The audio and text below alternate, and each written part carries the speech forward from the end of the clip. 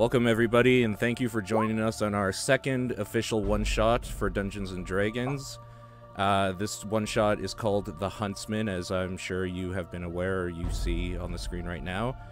And from here, I'm just going to let our DM, Tony, take it away. Go for it, Tony. Thanks, Paul. Hello, everybody. Thank you guys so much for coming out for our second in the series of Burning Barrel Presents Dungeons & Dragons one-shots. Last month we did our very first one with We're Not Soldiers, and this month we return with a completely different tale, and this one is called The Huntsmen. For anybody who has not heard, this is the setup for our session. On these fair lands, all that matters is the hunt. From lands beyond measure, trackers, hunters, sportsmen who love the thrill of the chase and hunt have gathered in the lands of Garcus. Billed as the huntsman's paradise, creatures both foreign and domestic are fair game at the Orthil resorts, where the call for competition has brought even more newcomers to this mecca of the hunt. A competition, sponsored by the Ujani family, owners of the Orthil resorts, is calling for the biggest, baddest blood there is out in the wild. This competition only lasts for 5 days, but the victor who brings back the most impressive catch of all will be called Hunters Extraordinaire and will be granted a rather impressive sum of money. Our fair hunters aren't quite sure of how much money, but not a single one of them has heard of a figure less than 6 figures. While you may not have the experience hunting down creatures like some of the other grizzled vets, the organizers of the event have made note of your energy and tenacity as opposed to the vast majority of the people entering this contest. Our fair hunting teams have 5 days to bring back the most impressive trophies of them all and work as a team to survive these harsh woods. There's no telling what kinds of vicious beasts are out there, and there's no turning back now. So, in our campaign today, we have 4 people who will be joining us. Some of them, it is their first time in Dungeons & Dragons. Others have a little bit more experience, but all the same, they've decided to join us for this campaign. So I'm going to go ahead and start introducing our players.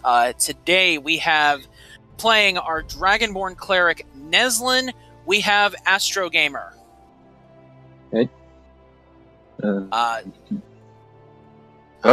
Can you hear me? Nope, you go ahead. Yes, now we can hear you. Now we can hear you. Go ahead. Hey. Alrighty. So, also joining us as well, we have a Goliath Barbarian by the name of Nalla. It's Hannah, aka CookMe25. Silence! I kill you! Okay. I'm sorry. I really wanted to make that joke. That's okay. That's okay. You'll be killing a lot of things, hopefully, in the very near future. Woo! Also joining us as well, we have a Shardmind bard by the name of Cosmo, as played by FinalDeluxe. Hey, how you doing? Going well, going well. And yourself? Alright, I'm sorry. Yeah.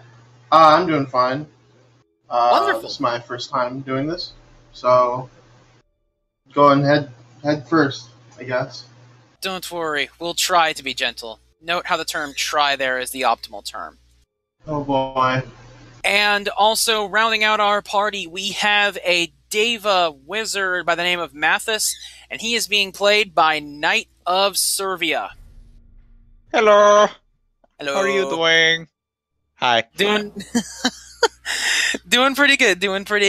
Hopefully you're excited to get this rolling, as I am, so Yeah, we're going to go rolling with ahead. the D20. Alright. The one joke I'll make. So we're going to go ahead and we are going to get started on this session for the day. So when we begin our campaign, we are in the night before our tournament begins, and people have been assigned to stay in rooms within the resort. They have been grouped up into the teams that they will be playing as a part of if they did not arrive as a pre-registered team. So the first person to make their way into the room is Nalla. Nalla, seeing as you're the only person in the room at this point, what do you do? I immediately go to my chambers because I don't really want to bother meeting anyone. Okay, then. So you go ahead and you pretty much claim the room for yourself, and you're just kind of chilling in there. Okay. A few minutes later, you hear the door open as the next member of your team walks in, and it is Cosmo. So Cosmo, seeing as you're in this room, what do you do? Immediately go to the couch. Okay. Because So you just kind of crash out. I just need like warm. Need warm. Okay. Awesome. Fire's right there, and it's really nice. Alrighty. Sorry. So a few minutes after you arrived, you've been on the couch. A few minutes later, Neslin walks in. And Neslin, what do you do?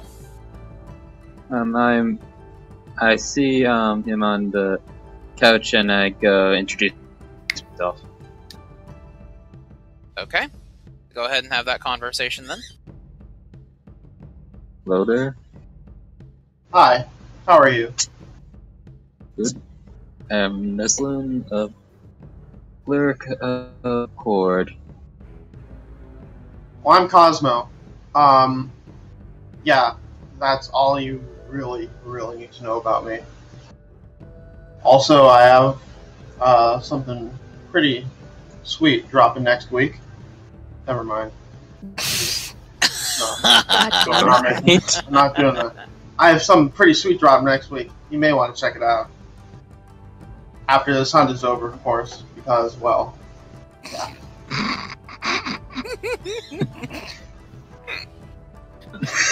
Neslin, what is your reaction to this? Okay. I'm gonna start walking away to the table. Okay. So while you're walking away to the table, the final member of your team walks in, and it is Mathas. Mathas, what do you do? I immediately head to the first room I could find. Okay. Partly because I could hear the conversation that they just had. And Okay. Okay. And then just so you guys are clear, if you're out of combat, you guys can move as many squares as you want to. It's in combat, I need you guys to move one square at a time. Alright. Okay, excellent.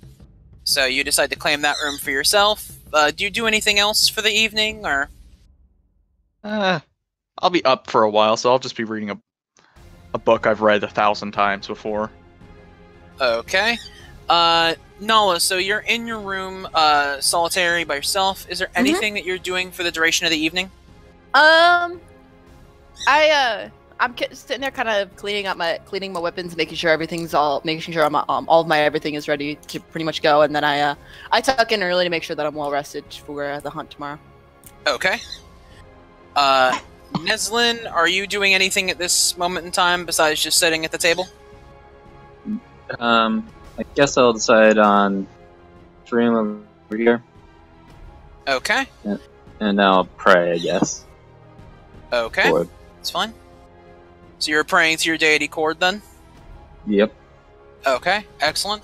And then Cosmo, you're just kind of hanging out on the couch. Do you have anything else that you're going to be doing for the evening? Are iPods lore friendly? No. Okay, dang it. Okay, I'm just sitting here, just repeating songs in my head that I like. I don't know. Okay.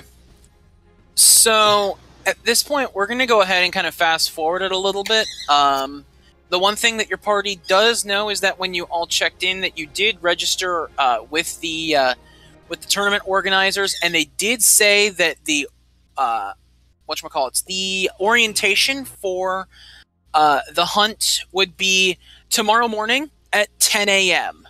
So everybody at that point is expected to report to the Orthil Resort's main lobby, and at that point the orientation would begin proper. So that much you guys do know upon checking in. I'm going to go ahead and fast forward to about, say, we'll go ahead and say it is 8 in the morning. Everybody is considered to have had an extended rest at this point, if they required sleep, that is. If not, otherwise, you're still fine.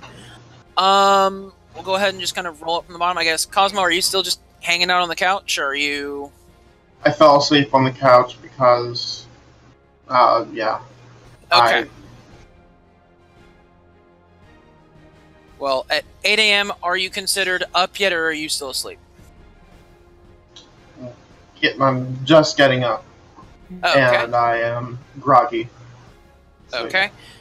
Neslin, it is 8 a.m. Are you up yet? And if you aren't... Actually, that's a good question. Just, are you up yet? I would say yes. Okay. Have you been up very long, or...?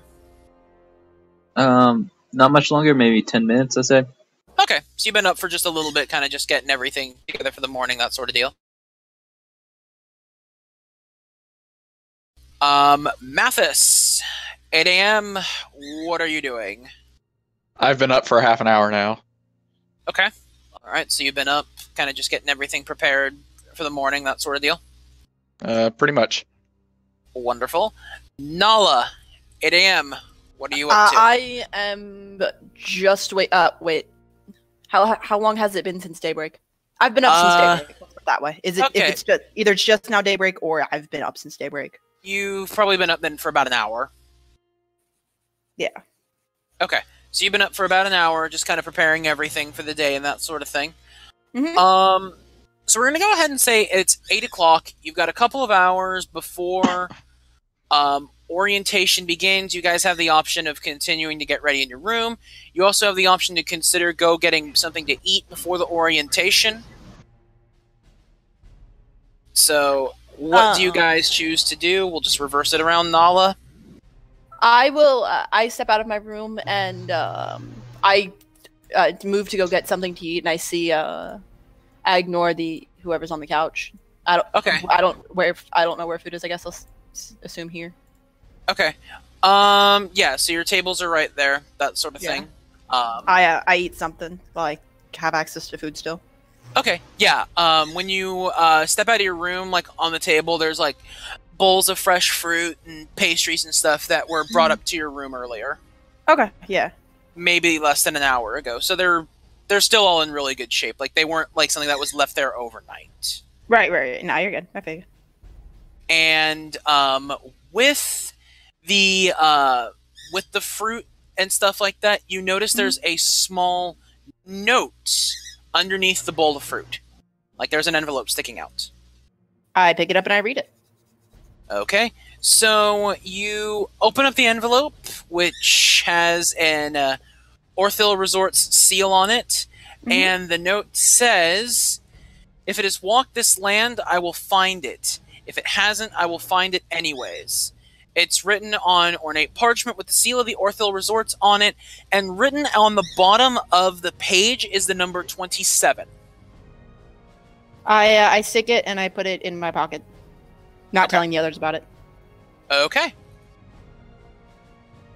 So you're kind of eating. Mathas, how about you? Do you choose to get any of the food off of the table? That sort of business?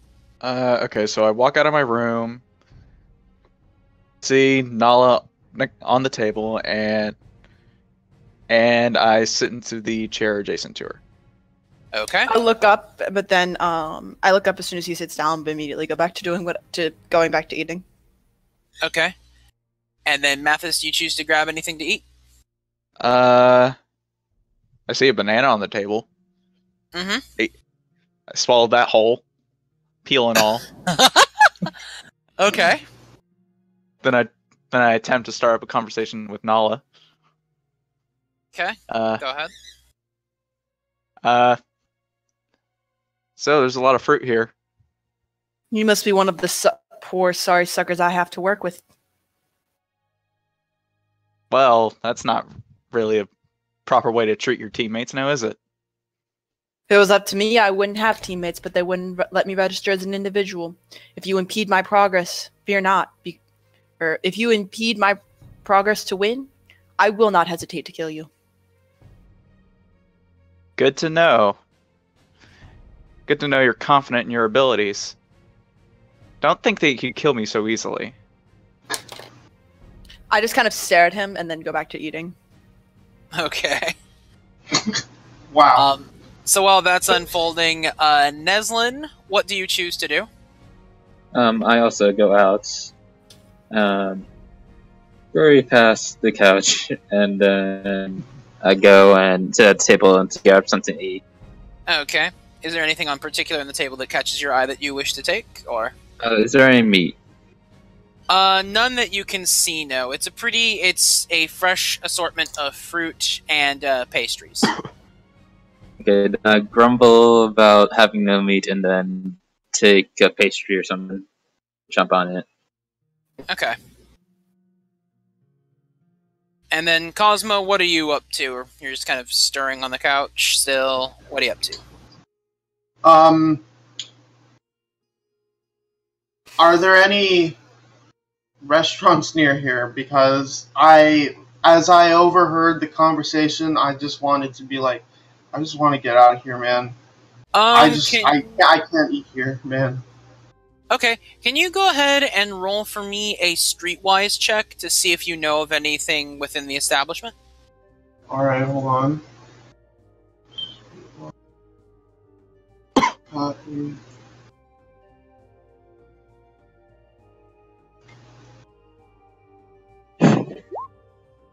Alright.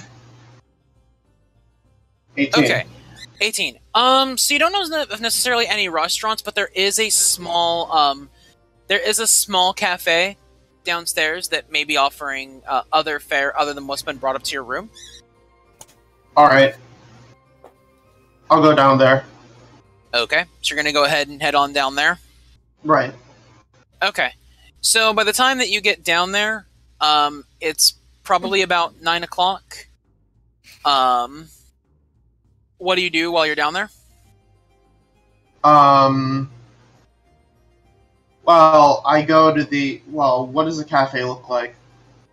The cafe, it's kind of a small room, maybe about 30 feet by 30 feet squared.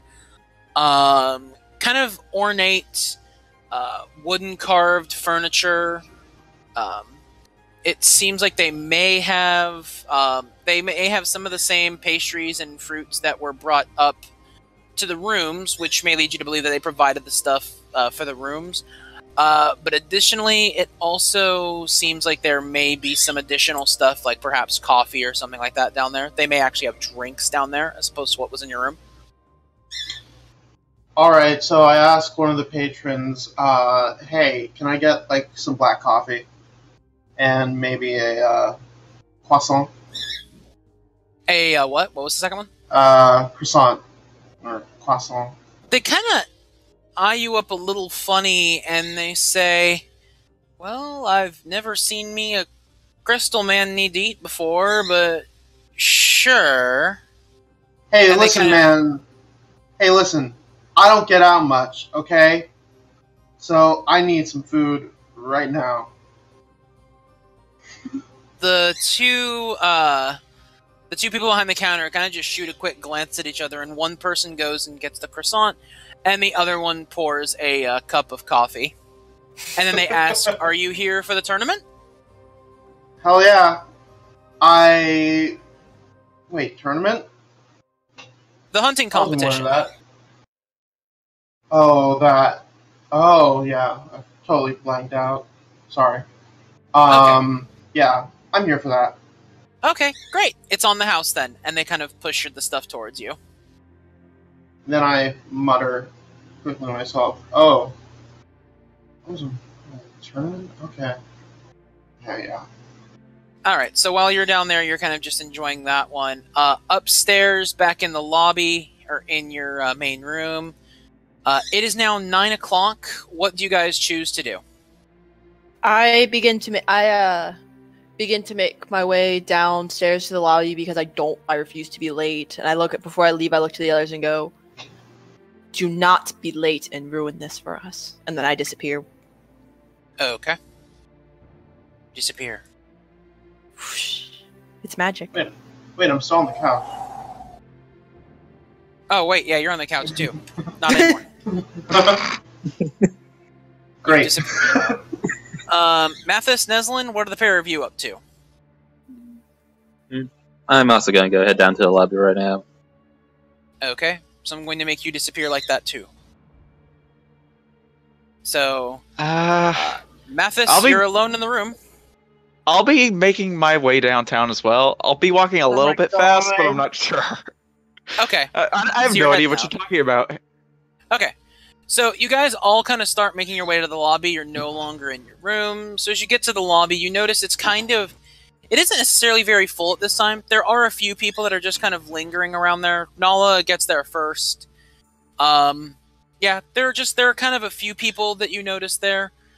Not a ton of them have arrived yet, but it is also still about an hour before the event orientation is set to begin. And up at the front, you see this gentleman. I just kind of wander around and kind of make sure, and I go up and ask the gentleman, which way is the speaker going to be facing? He says, well, you're looking at the speaker right now, so this way.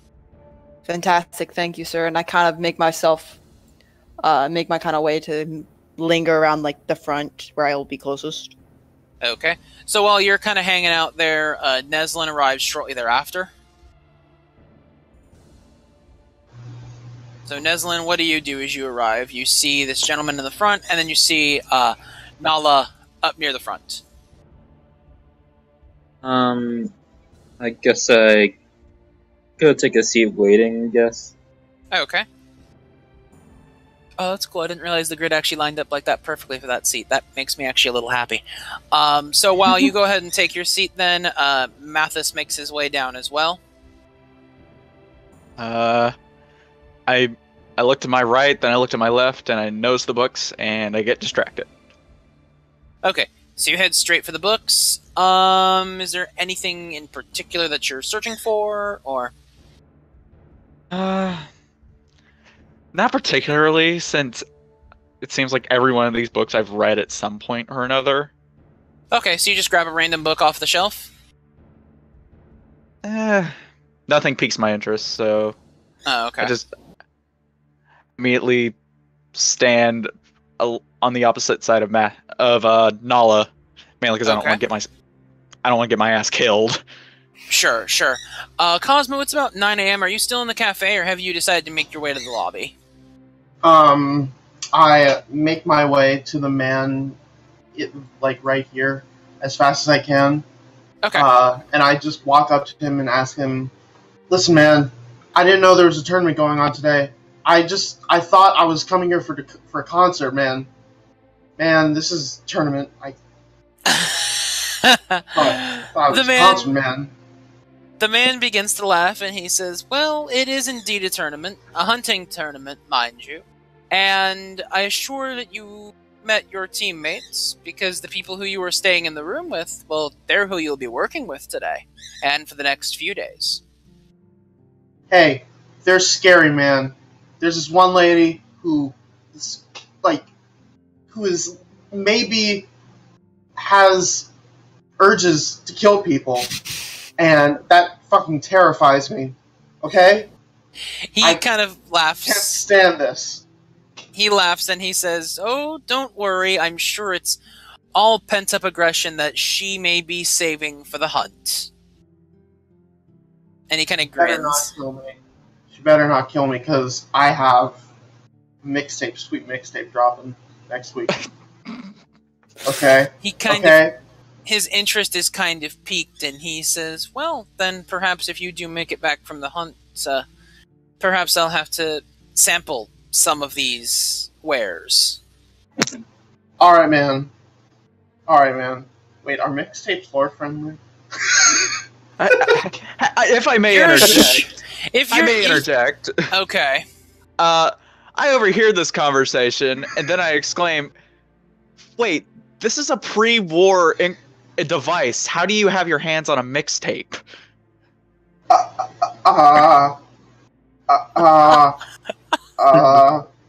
Tell me I where you found made this right now. I made it. I reverse engineered it from some metal. Oh god. I reverse engineered it. I'm sorry. I get up to his ear. We'll talk later. Okay.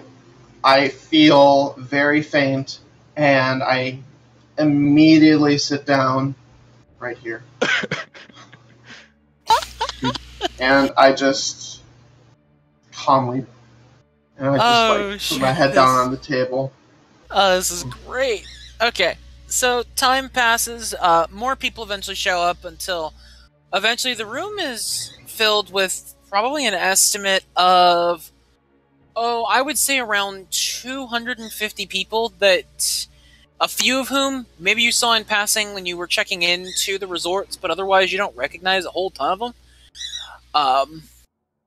It strikes 10 o'clock, and the man up front kind of clears his throat, and the room falls silent, and he begins to speak to the group. Greetings, one and all fair hunters. My name is Henry Ujani.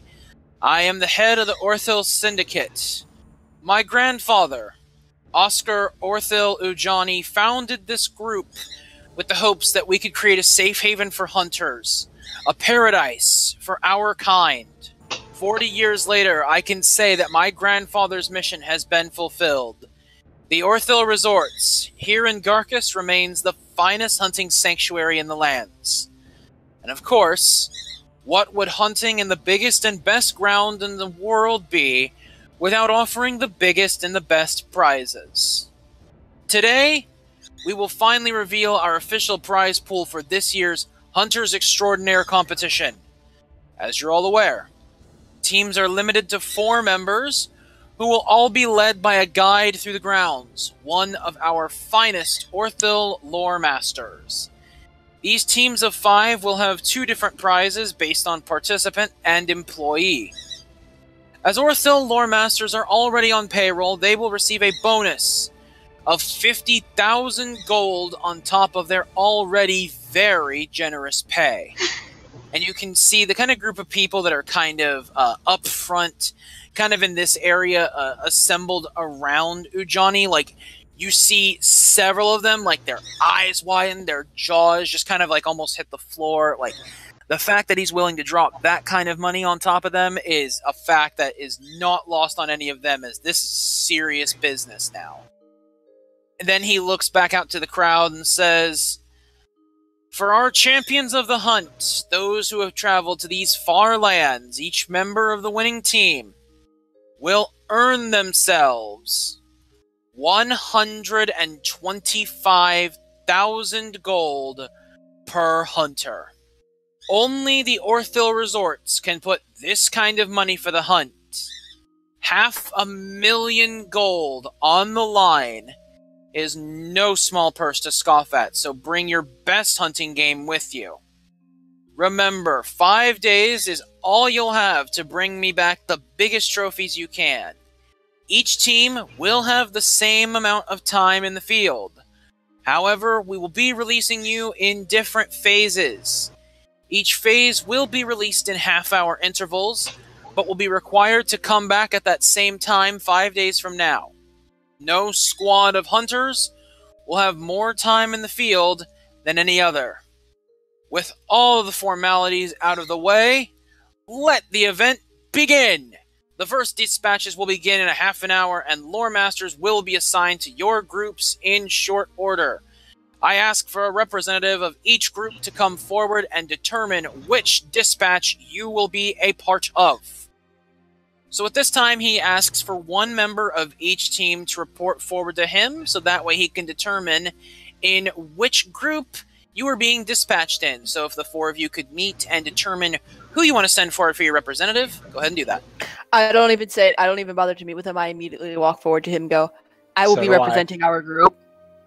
I did. Good lord. I was right behind her as she said it. Oh boy. I'm a little bit. He says, "Are you all in the same group?" Unfortunately. Yes. Apparently so. Begrudgingly. Say. He kind of looks over and he says, "Well, first come, first serve then." And he asks, and he hands a small cube to Nalla. Nalla, if you could roll me a 1d6, please. Sure. Forgot about it there. Really? You want to be like that with me? Thank you. Ah! Really? He says, "Lucky for you, it looks like you're going to be a part of the first dispatches out." Lovely. Thank you You'll so much, all- good sir. You'll all be heading out in a half an hour. We'll be distributing lore masters to dispatch group 1 in 20 minutes. If you wish, you may hang around in the lobby, or you may also take a quick visit to our supply stands to pick up anything you may need before heading out on your journey. Best of luck, hunters. Thank you, sir. I hope to be seeing you again. I move away from him to allow other people to, unfortunately, go forth.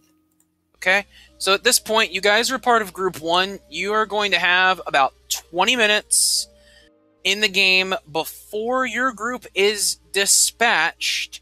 You have an opportunity to check out the down area around here.